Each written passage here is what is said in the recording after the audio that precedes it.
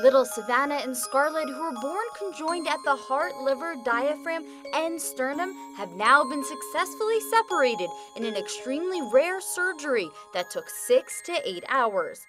The twins were born in April at the University of Florida Health Shands Children's Hospital and separated at the same place.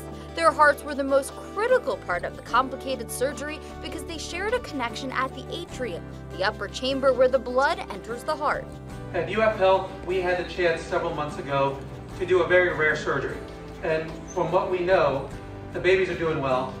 The hospital team used CT and MRI scans to create what the hospital believes to be the first ever 3D printed conjoined twin heart. Using the replica, surgeons were able to examine the shared organ and figure out the best plan to execute the surgery. Mom Jacqueline thought she was carrying just one child until her first ultrasound at 20 weeks. Sonograms previously heard only one heartbeat because the babies' hearts were beating in sync.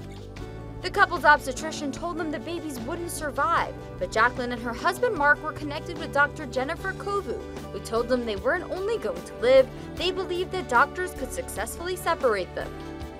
The babies have undergone more than a dozen surgeries each, and after beating all odds, the family is now getting ready to take Savannah and Scarlett home. Be sure to watch Inside Edition.